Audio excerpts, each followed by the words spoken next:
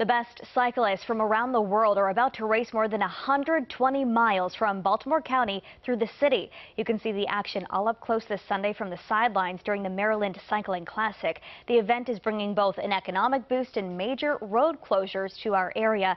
Here's what you can expect from America's top-ranked cycling race.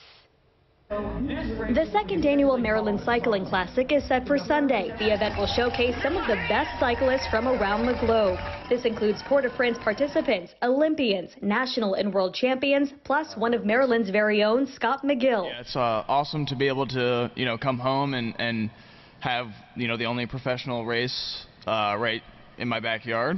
The 120-mile race route kicks off at noon from Kelly Benefits and Sparks. From Baltimore County's rolling hills, cyclists will head to the city's waterfront in the Harbor East District to the finish line, wrapping up around 5 p.m. This event is more than a race. It's an invitation to explore Baltimore's beauty and to join in the passion of cyclists as they pedal their way through our streets.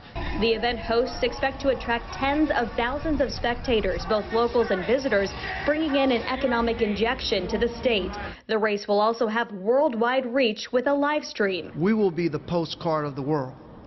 Everybody will have eyes on Baltimore. That's important.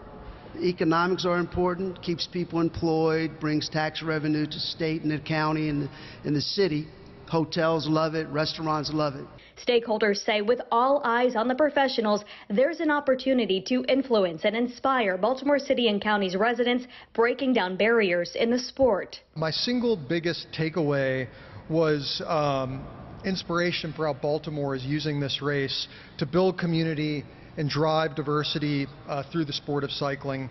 For a full list of road closures and parking restrictions happening this weekend for the Maryland Cycling Classic, head to WJZ.com.